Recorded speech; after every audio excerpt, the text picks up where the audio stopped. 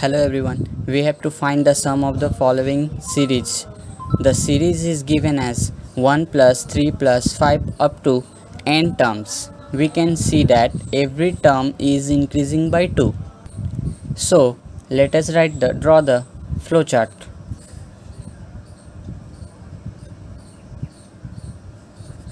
First we start the method. We have to take input that up to how many terms we want to find the sum of the series. So let us take the input.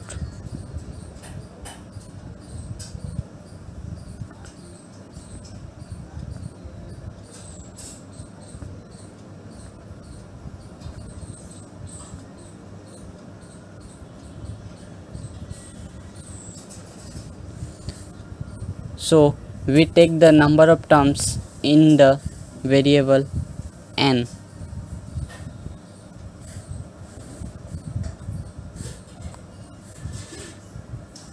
Now we will store the first term to a variable, say a.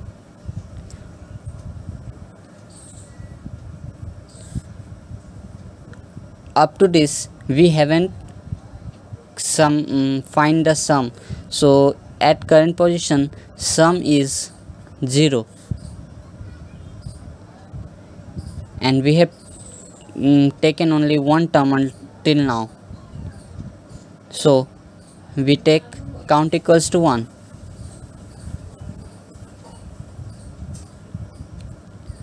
We have to check the condition whether the number of terms is less than n. So we check count less than equals to n or not. If it is true, then we will add the number. That is sum equals to sum plus a. That is sum equals to sum plus a. So what is happening here? We can see that sum is equals to 0.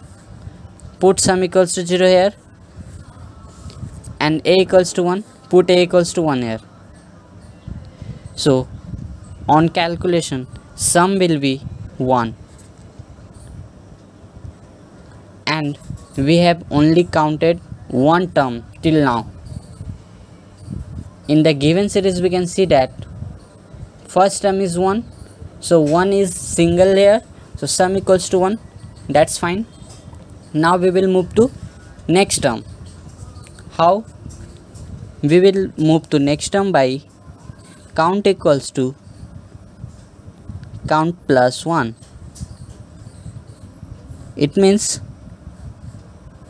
count has we are moving to next term. So we will have to check whether it is less than n or not. So we will have to go to here using a loop. Alright. Now further this condition will be checked. So at this position count is equals to 2. If 2 will be less than equals to n, then it will add further and move forward to the next term.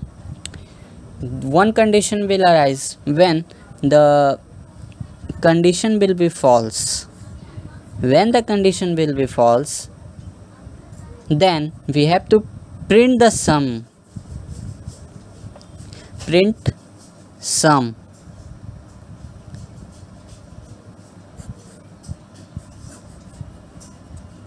Then we have to print the sum, and after that the process will be stopped. I hope you can understand.